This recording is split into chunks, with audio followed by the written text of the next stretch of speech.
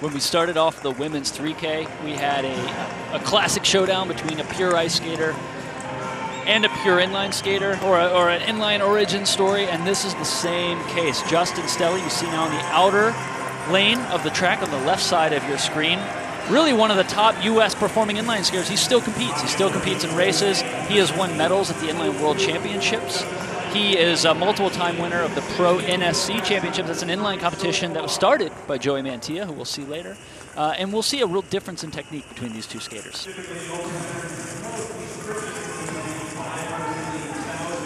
How do you pace yourself in a 12.5 lap race here? How do you know that you have to save energy for the closing laps? Well, the 5,000 I think probably hurts worse than any other race in speed skating. 1,500 meters, it's the closest you'll feel to dying, but this race you get to agony about 8 laps in, and you still have 4 more laps to go.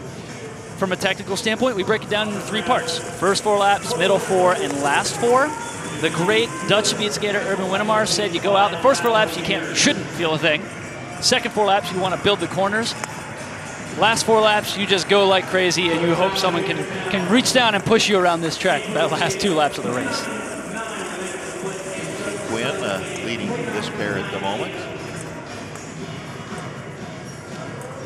Justin Stelly competed 4 years ago at the Olympic trials as well, and really didn't have much time on the ice. He'd been bouncing back and forth between inlines and ice, came out, skated a performance he really wasn't happy with, and he made a commitment. He said, if I'm going to go out there and do this, I want to make sure I'm doing it right. So last year he's been really focusing, making sure he's getting enough time on the ice, not just on the wheels, so that he's strong and competing well out here. Stelly is from Louisiana, southern Louisiana, and when Hurricane Katrina, that awful event, came through that area in 2005, his neighborhood, about 2 hours west of New Orleans, did not have too much damage, but then in 2016, a flood devastated that area and destroyed his grandmother's house. So he's seen the natural tragedies that have occurred in that part of the country over the last few years. We'll get a good look at this backstretch here. Justin Stelly's got a chance to chase and get a draft there from Ian Quinn, who's moving over to the outside lane. Ian Quinn, I spoke with the trainer for the U.S. team, Vicar Underfresh, asked him how everybody was looking. Quinn was suffering from a little bit of food poisoning this weekend. We had another skater we'll see later on. There's a couple guys. It looks like something was going around. People having a little bit of stomach bug. He said he's back 100%, and he looks like he's skating pretty well. So I think he's able to shake it off, get back out here, and you want to have everything you can for this 5,000-meter, 12.5 lap race. Quinn is 24 years old, started skating when he was 8, but he also competed in cross country and track growing up, and he raced at the short track trials in 2014, didn't make the team, so he thought long track would be better because of that distance running in his background. And the longer the race goes, the better Ian Quinn is. He's starting to put a little bit of distance between himself and Stelly, and he's still looking really strong. Short track races, the longest race is a 1,500 meter that they'll skate at the Olympics. And that's just such a short event, 2 minutes. This race, it's going to be about just under, you're aiming for 6:30. 6:30 would be fantastic out here. If anyone's able to do that time, that would be a very strong race. And he knows what those lap times are he has to do to get out there, and that's really what he's going to be shooting for. What about technique, short track versus long track in a 5,000-meter race? Well, the biggest advantage, and you can really actually start to see it here, short track skaters have incredible turns. They're so strong in the turns, they set the hip and they never move. So it looks almost like this rock-solid mass they're pushing against. If we get a look at Stelly, he's starting to slow down a little bit. He's starting to really feel that pain. Those hips will start to bounce around. And the short trackers, they just never do that. That's the one big advantage. You can see here, if you were to draw a line right through Ian Quinn's hips, it would just sort of stay in one place in those corners. If you were to draw a line across your screen, don't do it at home. The high-def TV is not cheap. It just never moves. It's like one straight line. That means every push, he's pushing against his whole body weight, which accelerates you through the corners.